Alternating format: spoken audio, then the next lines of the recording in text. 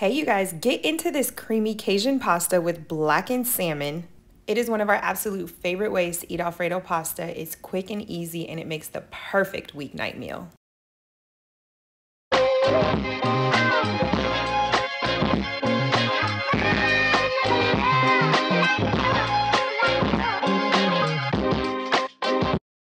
So you want to grab your salmon. I have two 12-ounce fillets here that I got from my local seafood department.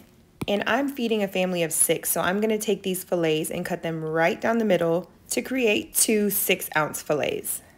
And even though we ended up with about 4 fillets here, it truly fed a family of 6 because each person gets about half a fillet. They can have a whole one if they like, but it's plenty to feed the entire family. Go ahead and clean your salmon. You're going to pat it completely dry and you're going to add your seasonings directly on top of the salmon. All of the recipe details are in the caption below and at razzledazzlelife.com. Go ahead and heat your oil up in a cast iron skillet. It is best to use a cast iron skillet when you're trying to get a nice sear on your salmon. Once your oil is nice and hot, add your salmon fillets skin side down. That's super important because it's super easy to get that skin off of the salmon after it's done searing. Once the salmon is seared for about 5 minutes, you're going to go ahead and flip it over and then peel that skin off. This is how easy it is to peel off. Cook it for another 5 minutes or so on the other side, depending on how well done you like your salmon. Go ahead and remove the salmon, set it to the side, and now is a good time to get that pasta going. So bring your water to a rolling boil and then add your pasta directly into the pot. We used penne pasta for this recipe, but you can definitely substitute it with fettuccine or linguine noodles. Go ahead and boil your noodles for about 15 minutes. You want them to be al dente, not too mushy, so you want them to have a little bit of bite to them still. Once they're cooked up, you can drain that water and set those to the side, and we are going to get started on our homemade Alfredo sauce. So we have the same seasonings here that we put on our fish. We have bell peppers and onions, we have heavy cream, Parmesan cheese, and some minced garlic. So you want to start by mincing up some garlic. I'm going to give it a nice smash here so that I can get those skins off. Fresh garlic is best for this recipe, but if you're in a pinch, you can use garlic powder or pre-minced garlic that comes in a jar.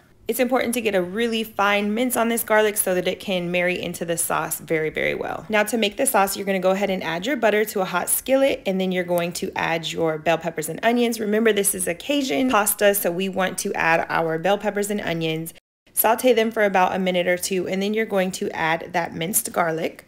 Let it saute with the bell peppers and onions for about 1 minute. You don't want it to burn, so make sure you stir it constantly. Now you're going to pour your heavy cream directly into the skillet and stir it around. Let it marry together with everything real nice. Then you're going to add that shredded Parmesan cheese. You're going to stir this all together and let it cook down until the cheese is nice and melty. Your sauce is also going to start to thicken up like so.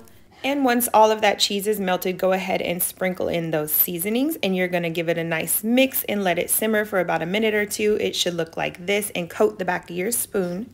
And now you're going to add your pasta directly into the skillet with the sauce and give it all a nice mix so everything is fully coated and combined. This is the consistency that we like our sauce. We like it to be a little bit on the thinner side because we're adding the pasta and it's going to thicken up as the pasta cooks in the sauce. If you want your sauce to be thicker, you can add more cheese and let it simmer a little bit longer because it will thicken up as it sits.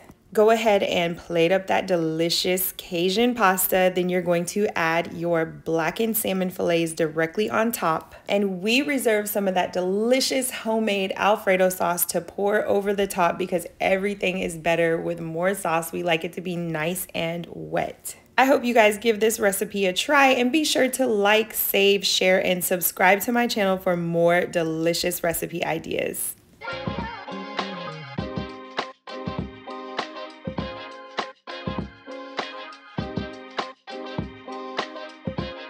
And of course, I had to give this a taste test for you guys. It is so delicious. Give it a try and let me know down below what you guys think.